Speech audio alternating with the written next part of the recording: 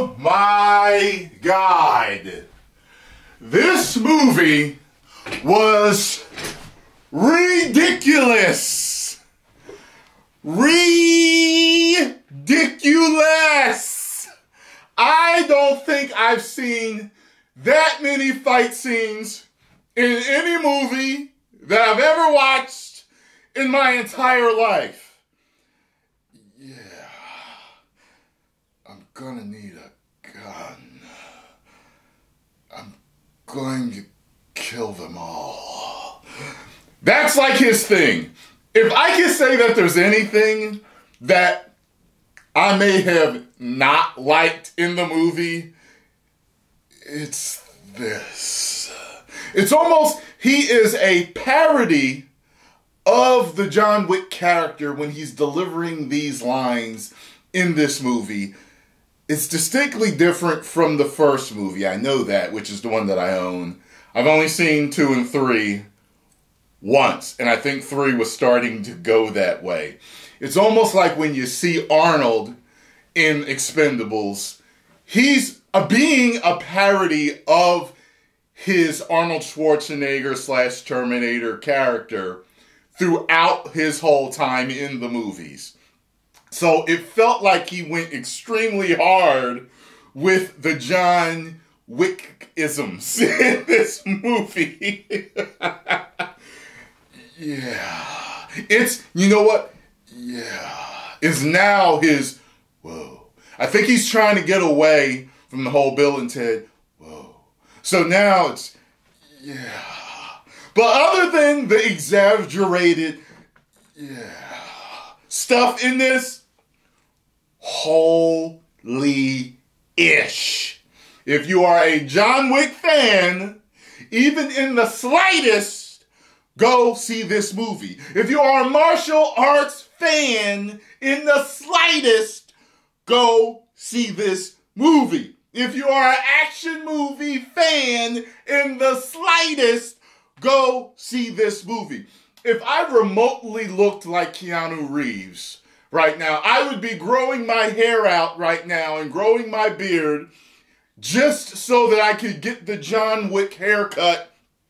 I'd be buying several suits so that I had 7 suits for different days of the week just so that I could leave my house looking badass like John Wick, going to stores, going shopping, doing whatever I do, going on dates, just so that I could say, yeah. I'd be walking up to chicks in stores, I'm gonna need your number. Yeah, all that type of shit. Now, Donnie Yen is in this. Plays a blind character. Kicking ass as only Donnie Yen can. I loved his character. It was really nice seeing Mr. Reddick in this. It's a shame that he passed away so soon. When I hear natural causes at 60, that ain't natural causes. That's something else. You're not supposed to go that young. I'm sorry. Something else was up that the doctors are not figuring out. It was bittersweet seeing him do his part in the movie, especially when you see what his character goes through in this movie. It hurts more. It hurts more when you see his character in this movie. You'll know when you watch it. The guy that played Scorpion, Scorpion wins. Flawless victory. Fatality. In the last Mortal Kombat movie, he's in this. Straight badassery. A bunch of stuntmen that I don't know if I've seen them or not before. Yo, man. Bad ass. There's a guy in here that reminded me of Kanye West. You'll know who I'm talking about when you say, reminded me of him. There were certain angles where I'm like, he looks like Kanye West, right in this angle right here. Brother was doing this thing, man.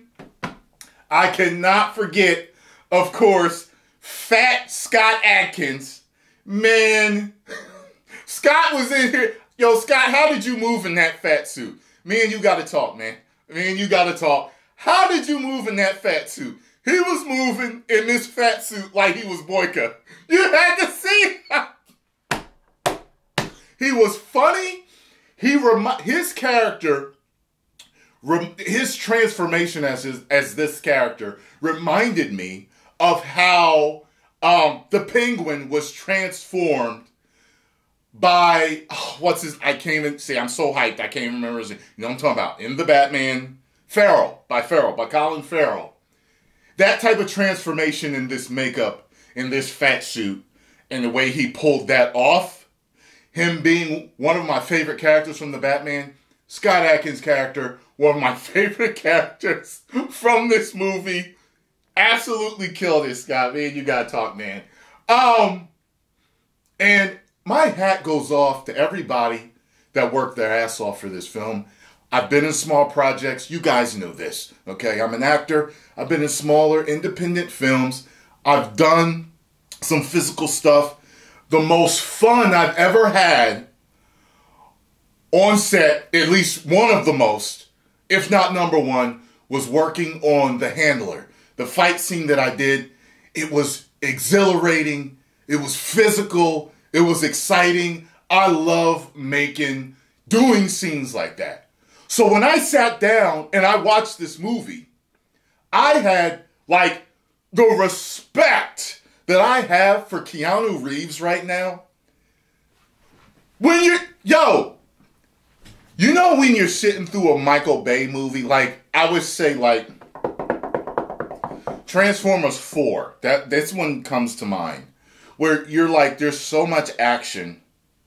You're like, are you serious? All this action is still going? In this movie, the fight scenes, it's like when they start, they don't stop. And I don't consider this a bad thing.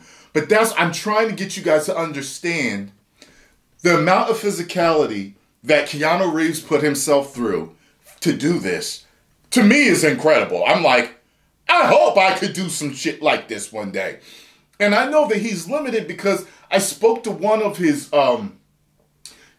stunt doubles, and he told me that he doesn't actually get to do a lot of the dangerous stuff that Keanu does, because Keanu likes to do that himself, like Tom Cruise or Jackie Chan. You got what I'm saying? But he does stuff where he has to run.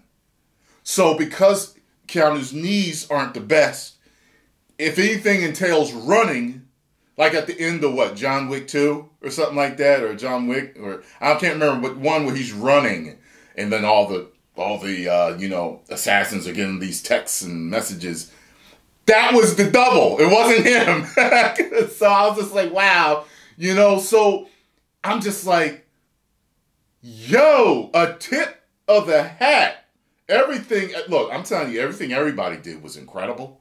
But I was just looking at how many scenes he was in, how much fighting he did, all these stunts he was in, the driving scene, wait till y'all see that. There's one scene, there's a this whole chain of fights that happens in traffic. And that may take you out. There are certain scenes, there's one scene in a club, and there's several scenes in the club, and there's several scenes in traffic, where you're like, okay, if this was going on, these people would not still be doing this in the club. If this was traffic, this would not still be going on like this. But it's a movie, but it kind of pulls you out a little bit. Very, very minor things like that. You realize you're watching a movie. I believe that they were trying to make the greatest action martial arts film of all time when they were making this, because they went above and beyond for this movie. As you can see, I'm going long on this movie review because I got a lot to say. Like, just as an actor watching them, I was just like, man, this is like all of them, man. I'm just like, man, like, holy shit, the work ethic put into this movie is incredible. Make sure you all go see it. It has Tyrone Magnus's stamp of approval. And guess what? It wasn't woke. 5 out of 5. Woos. Post your comments down below. Let me know what you all thought. Sorry if I missed anything you wanted me to cover. There was a lot in this movie. I loved it.